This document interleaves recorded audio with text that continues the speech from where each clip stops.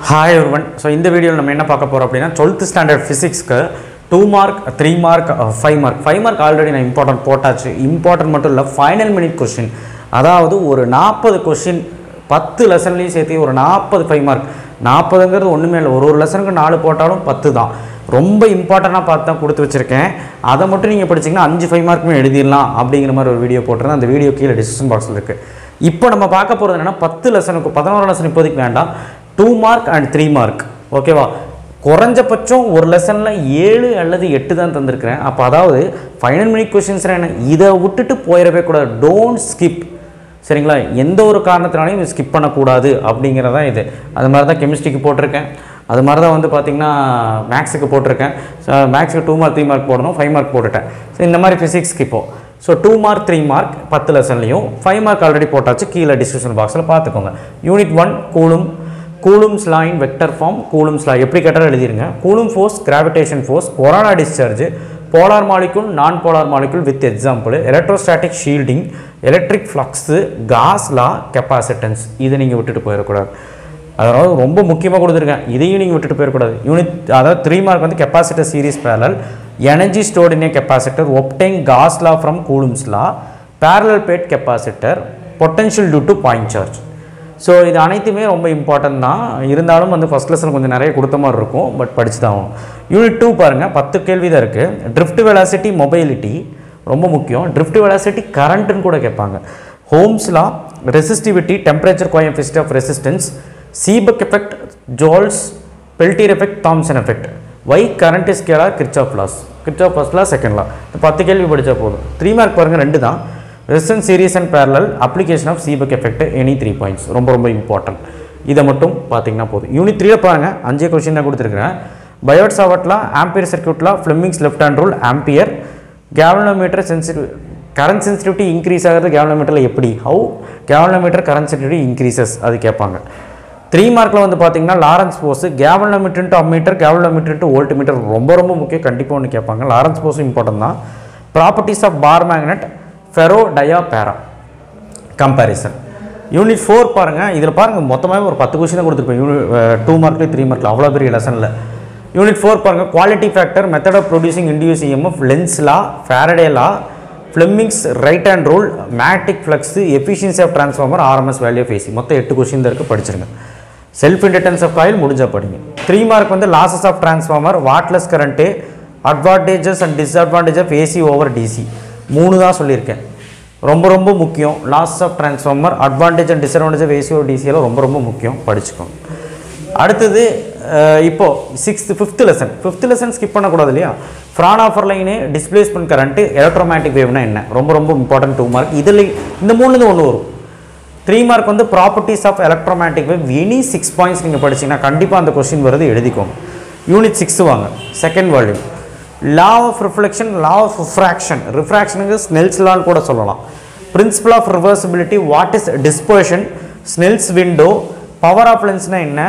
critical angle ரொம்ப முக்கியம் condition for total internal reflection ரொம்ப முக்கியம் why sky appears in blue color Rayleigh scattering இவ்வளவுதான் சொல்லிருக்கேன் நான் இப்போ இந்த 6 லெசன்லயுமே மொத்தமா சேர்த்தியே நீங்க பாருங்க 2 மார்க் 8 10 18 26 and also வந்து பாத்தீங்கன்னா இதுல ஒரு 5 31 இதுல ஒரு 5 3 2 மார்க் வந்து பாத்தீங்கன்னா 34 2 மார்க் தான் ஃபர்ஸ்ட் 6 லெசன் வருது அடுத்த 4 லெசன் பாருங்க எல்லாமே சேர்த்தியே நமக்கு ஒரு 70 கூட வராத 2 மார்க் 3 மார்க் அதை விட கம்மி சோ இதையாவது படிச்சீங்கன்னா போதும் நம்மளால எல்லாமே எழுத முடியும் ஓகேவா சோ அடுத்து 3 மார்க் பாருங்க F and R ரிலேஷன் போட்டு பாருங்க ரிலேட்டிவ் ரிஃப்ராக்டிவ் இன்டெக்ஸ் போட்டு பாருங்க ஆப்டிகல் பாத் அதோட டெரிவேஷன் பார்க்கணும் 3 மார்க்ல கேட்பாங்க obtain critical angle of derivation ரொம்ப சின்னதா ஈஸி ரெயின்போ ஃபார்மேஷன் ரொம்ப இம்பார்ட்டன்ட் இப்போ யூனிட் 7 பார்க்கலாம் வாங்க சோ நெக்ஸ்ட் 7th லெசன் வந்து பாத்தீங்கன்னா ரெண்டே 2 மார்க் தான் சொல்லிருக்கேன் ஹைஜன்ஸ் பிரின்சிபல் வேவ் ஃப்ரண்ட் ரொம்ப important define wave front Huygens principal நல்லா படிச்சுக்கோங்க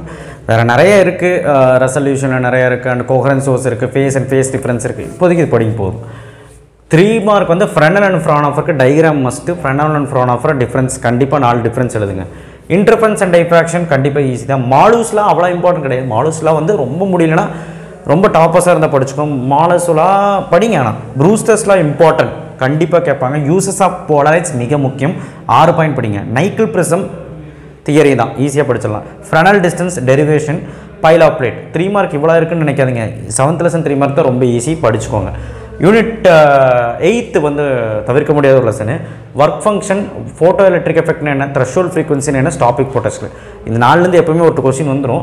ஃபோட்டோ செல்லு அதனுடைய டைப்ஸ், பிரிம்ஸ்லங்னா என்ன, டி ப்ரோக்லே ஹைப்போதசிஸோட டெஃபினேஷன் கேட்குறாங்க, சர்ஃபேஸ் பேரியர்னா என்ன. இது போக இன்னும் கொஸ்டின்ஸ் இருக்குது, எக்ஸ்ரேவோட அப்ளிகேஷன் இருக்குது. ஸோ அதெல்லாம் இப்போதைக்கு வேண்டாம், இது மட்டுமாவது ஒழுக்கமாக பாருங்கள். 3 மார்க் வந்து characteristics of photon, law of ஃபோட்டோட்டிக் effect, emission கூட கேட்கலாம். ஃபோட்டோ செல் அதனுடைய application, D ப்ரோக்லே matter wave, D ப்ரோக்லே electron. அப்படின்னா டி ப்ரோக்லே வேவ் லென்த் கண்டுபிடிக்க வேண்டியது 2 டைப் இருக்குது. ஒன்று வந்து மேட்டர் வேவ், இன்னொன்று வந்து எலக்ட்ரான். எலக்ட்ரான்னா அந்த lambda divide by root of 2mk அப்படி 2meVன்னு வரும், பெருசாக வரும். இன்னொன்று வந்து lambda is equal to h/mv R h/p அப்படிங்கிறது தான் இந்த மேட்டர் வேவ். டிஃப்ரென்ஸ் கரெக்டாக பச்சு எழுதுங்க. அப்ளிகேஷன் ஆஃப் எக்ஸ்ரே வேணும்னா பார்த்துக்கோங்க, பட் கரெக்டாக இந்த டி ப்ரோக்லே மாற்றி எழுதிடாதீங்க. ஓகே, அடுத்து யூனிட் 9 இம்பேக்ட் பேராமீட்டர் ரொம்ப முக்கியம். Excitation potential, ionisation potential, ionisation எனர்ஜின்னு ஒன்று இருக்குது, வேணால் படிச்சுக்கோங்க. கியூரி ரொம்ப இம்பார்ட்டன்ட். டிகே ரேட்னா என்ன, ஆக்டிவிட்டி ரேட் ரெண்டும் ஒன்று தான். ஹாஃப் லைஃப் பீரியட்னா என்னென்னு பார்த்துக்கோங்க. ரேடியோ ஆக்டிவிட்டினா என்ன டெஃபினேஷன் பார்த்துக்கோங்க. அட்டாமிக் மாஸ் யூனிட்னா என்ன, மாஸ் டிஃபெக்ட் என்னென்னு பார்த்துக்கோங்க. ஸோ இது போக ஐசோபார், ஐசோடோன், ஐசோடோப் வந்து உங்களுக்கு முடிஞ்சால் பார்த்துக்கோங்க with example. Okay, properties of cathode ரே பார்த்துக்கோங்க. Properties of neutrino, properties of nuclear force, 3 property ரொம்ப இம்பார்ட்டன்ட் 3 மார்க்கில். Limitation of bore atom model கேட்பாங்க. டிஸ்டன்ஸ் க்ளோசஸ்ட் அப்ரோச்சோட டெரிவேஷனும் பார்க்கணும். வாட் இஸ் டிஸ்டன்ஸ் க்ளோசஸ்ட் அப்ரோச்னு கேட்பாங்க, ரூதர்ஃபோர்டோடது, ரொம்ப முக்கியமான ஒரு கேள்வி. இது போக வேறு எதாவது இருக்கான்னு கேட்டால் நிறையா இருக்குது, இப்போதைக்கு இது பார்த்தா போதும். யூனிட் 10 டோப்பிங்னா என்ன, கண்டிப்பாக 2 பப்ளிக்லையும் கேட்டாங்க. இன்டர்சிக் செமிகண்டக்டர் வித் எக்ஸாம்பிள் பார்த்துக்கோங்க, சிலிக்கான் ஜெர்மனியம் எக்ஸாம்பிள். ரெக்டிஃபிகேஷன் என்ன, ரொம்ப easy, of way rectifier full வே ரெக்டிஃபையருக்கு முன்னாடி இருக்கும். பேண்ட்வித் வந்து 7th லெசன் ஒன்று இருக்குது, 8th லெசன் 10th லெசன் ஒன்று இருக்குது. பேண்ட்வித் ஃபார் டிரான்ஸ்மிஷன் கேட்டாங்கன்னா 10th லெசன். பார்கரேஷன் க்ரைட்டீரியா ரொம்ப ரொம்ப இம்பார்ட்டன்ட், 3 க்ரைட்டீரியா இருக்கும், படிச்சிடணும். பார்கரேஷன் கண்டிஷன் கேட்பாங்க, க்ரைட்டீரியான்னு கேட்பாங்க. Skip distance, skip zone. Skip distance confirm எழுதி வச்சுக்கோங்க, ஹாஃப் இயர்லியில் உங்களுக்கு இருக்க ஸ்கிப் டிஸ்டன்ஸ். ஸ்கிப் ஜோனும் இம்பார்ட்டன்ட் தான். மாடுலேஷன், வாட் இஸ் மாடுலேஷன் கேட்பாங்க. Advantage of IC, what is IC டெஃபினிஷனும் படிக்கணும், அட்வான்டேஜ் ஆஃப் ஐசி படிக்கணும். Avalanche break down and ஜீனோ break டவுனுக்கு டிஃப்ரென்ஸ் பார்த்துக்கோங்க. 2 மார்க் ஒரு 10 தான் எழுதியிருக்கேன், இதையாவது ஒழுக்கமாக பாருங்கள். 3 மார்க் வந்து சேட்டலைட் கம்யூனிகேஷன் அதனுடைய அட்வான்டேஜஸ் பார்க்கணும், அவ்வளோதான்.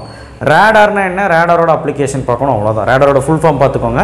ஃபைபர் ஆப்டிக்னா என்ன, ஃபைபர் ஆப்டிக்கோட அப்ளிகேஷன், அப்புறம் வந்து ஃபைபர் ஆப்டிக்கோட அட்வான்டேஜ் பார்த்துக்கோங்க.